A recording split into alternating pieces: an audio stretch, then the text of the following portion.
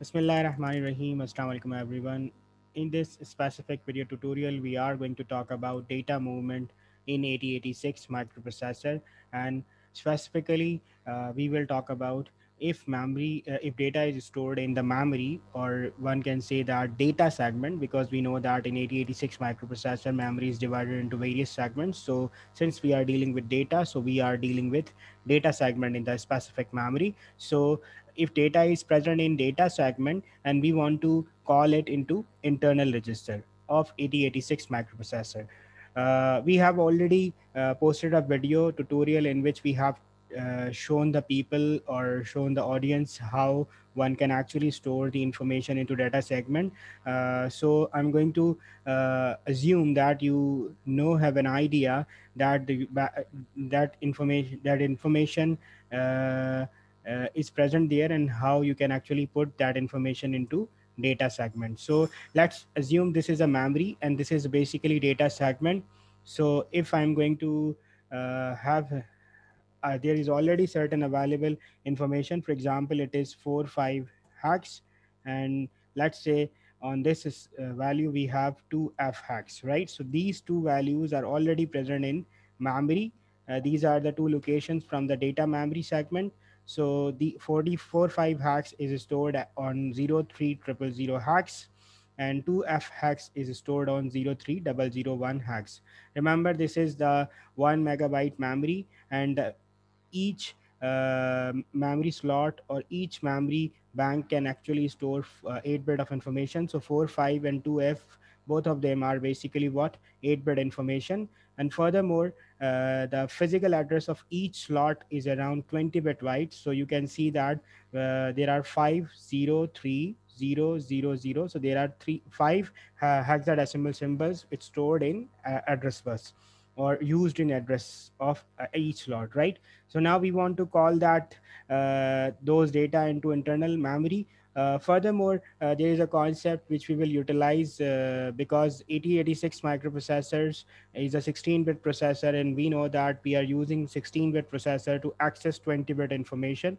And that concept we have already explained very well in our playlist of instruction set, and specifically of 8086 microprocessor. So I hope that you guys know already this concept. So using that concept, we know that this complete address cannot be stored in any internal register. Rather, we have to use two different register, and one of them is called data segment register, right? And furthermore, the another register which will be offset. And since memory is going to be source in this operation, because we are moving data from the memory to internal register, that means this memory will serve as a source. So this memory will be serving as a source operand. So for that purpose, we have register available called source operand or source index, right? So source index we will utilize.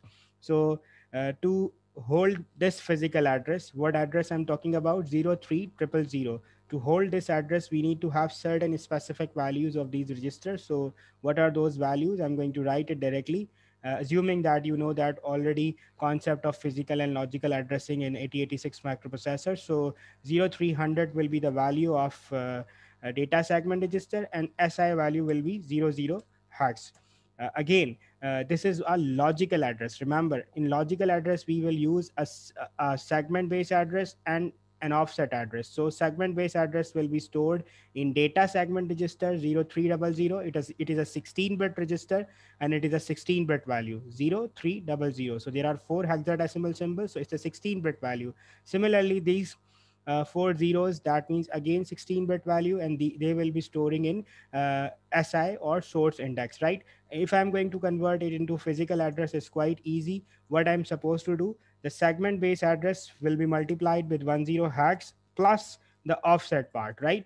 So if I'm going to use the same formula, what is going to happen? Segment base address is a data segment, right? Static time 10, that means we are going to multiply it with 10 plus si.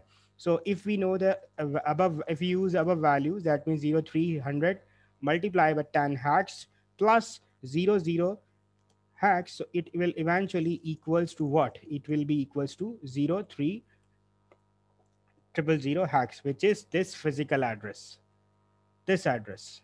So this is how these two registers, data segment register and source index register, will be using two 16-bit values, two individual 16-bit values, and they will be responsible for the generation of this physical address, right?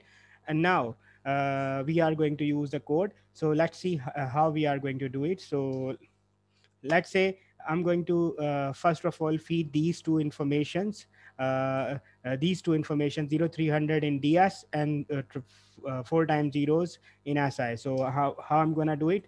We know that data segment register is not user accessible.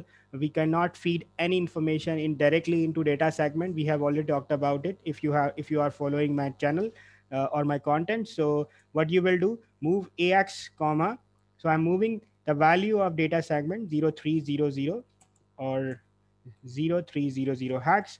So now value is stored in data ax register, and now I will move that value into data segment. So move ds comma ax. So what is going to happen after the execution of this instruction? I mean, once I have executed this instruction, what is going to happen? Let me write it for you so that things will become more easier to understand. We are executing this code side by side. So data segment would have become how much? Data segment would have become 0300, right? This is the execution of these two lines. Then what we will do, we will execute, we will keep executing the code. What will be our next step? We will uh, put the value of 4 times zeros in si or source index. So you can directly use si as a user accessible or programmer accessible register. So move si comma 490 hex. So that means what is going to happen if I am going to execute it on side by side basis. So si would have become equals to 4 times 0. And remember, since these two values are now present in these register, data segment register and source index register, so they are pointing to this memory address, right?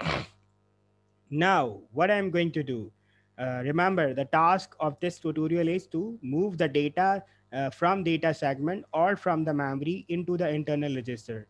Let's say I want to move the value of this 45, this value 45, which is present inside the memory. So I want to move this value into some internal register. And let's say that register is CX, right? CX. So what is I'm interested in? I'm going to put this value in this CX register, right? So how I'm gonna do it, or what will be the procedure? So let's code for this thing.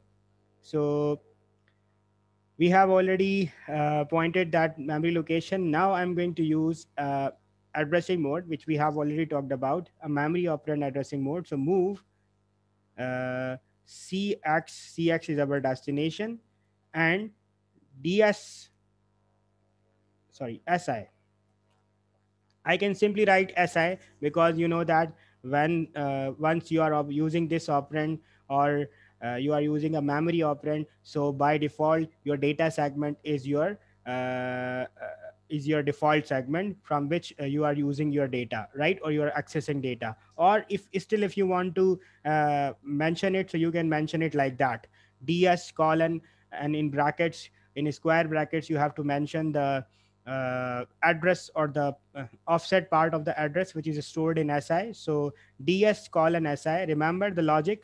The offset part is an si, and segment based part is in ds. So ds colon, and in square bracket si indicates that is holding the offset of the required source document, or of source operand, right? So what is going to happen, this will serve as a source operand, and this will serve as a destination operand. So what is going to happen from this physical memory, right? And what is this physical memory? This is the physical memory, right? 03000. So this value will be fetched, right? This value will be fetched, and it will be get copied inside CX register. But one thing which is critical, or which is very very important to know that, and I hope that you have already idea if you are following my tutorials, that CX is a 16-bit register, and this memory slot has a only 8-bit value. So what is going to happen with CX, right?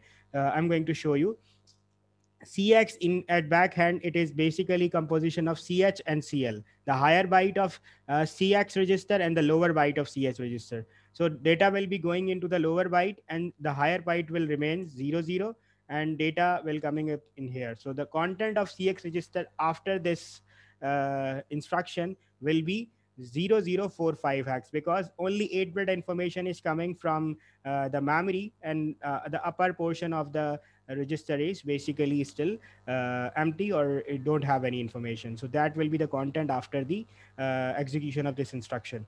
So this is how you will move data from the data segment into the internal register. I can use some 8-bit information as well. For example, I could easily write, let me write another instruction so that you understand it very well. I could simply write move DL, right? DL is only 8-bit register, and simply DS colon SI. So what is going to happen? Since this time your DL is a simply what 8-bit register, so we don't need to worry about higher bit and lower bit. So what is going to happen after this execution of instruction, DL would become 4 5 hex, because 8-bit of information is going directly into 8-bit register. I hope you have got this point, and the query which was posted on my channel is clear now. Still, if you have any query or confusions regarding this concept, you can post your queries in comment section. Your comments are highly appreciated. Thank you so much for listening.